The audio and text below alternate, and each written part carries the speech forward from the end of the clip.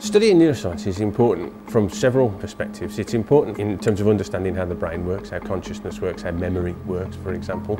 But it's really important in understanding some of the devastating diseases that are prevalent at the moment: Alzheimer's disease, Parkinson's disease, epilepsy.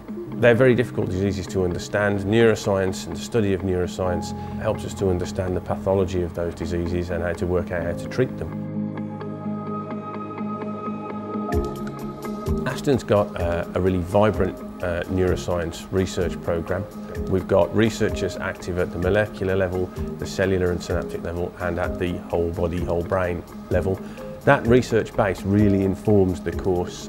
I think it's really important that undergrads get to see what we do, because otherwise they're not going to have any sort of idea of the potential jobs once they finish. If they want to go into research, they need to know what research is actually like. So we regularly have undergraduates that come around the lab, have a look at what we're doing, decide if that's for them or not.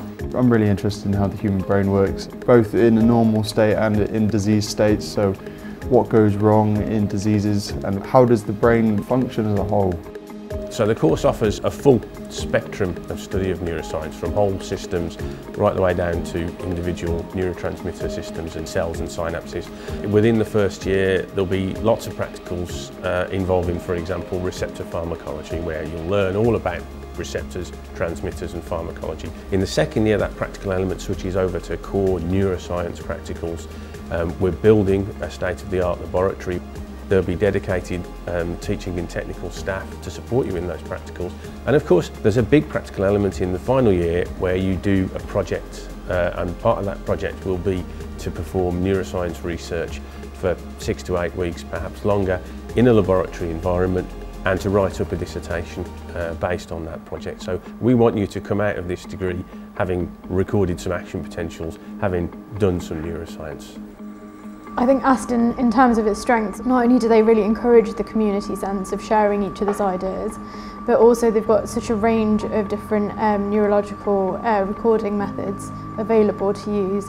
Again, the more methods you have, the more likelihood you are to answer those questions that aren't so easily answered. I find research a really nice environment to be in. You're spending every day with your teammates, you're learning every day, learning something new, and there's potential to help people, and I really like that. Some good facilities, you know. I've got 2 rigs to myself. What more could you ask for, really? If you have a degree in neuroscience, obviously you've got the option, plenty of options. You could study for a PhD in neuroscience and go on to have an academic or a research career. You could also go on to work in a clinical environment as a neurophysiologist. It would be a good entry level for the master's qualification you would need for that. You could go on to work in the pharmaceutical industry. We're looking for high caliber people. We're looking for people who want to explore, the edges of our current knowledge.